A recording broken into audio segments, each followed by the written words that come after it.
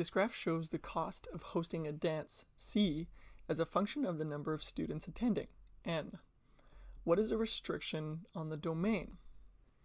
Well, taking a look at our graph, we can see the cost of the dance here on the Y or C axis, and the number of students on the X axis or N axis here. And we have to find a restriction on the domain. In other words, a restriction on the number of students. Well, there's a couple ways you can think about this, but consider an actual dance with students. First of all, can you have 5 students at the dance? Yes. What about 200? Yes. What about 37.5? No. It's not possible to have not whole number values for the number of students.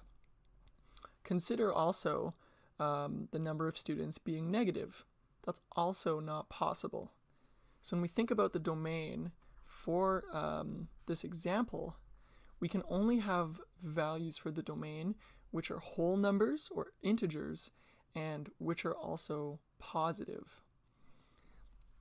So the way that we could write that, instead of writing out all of those values, 0, 1, 2, 3, etc., what we can do is instead say that the domain is simply all positive integers.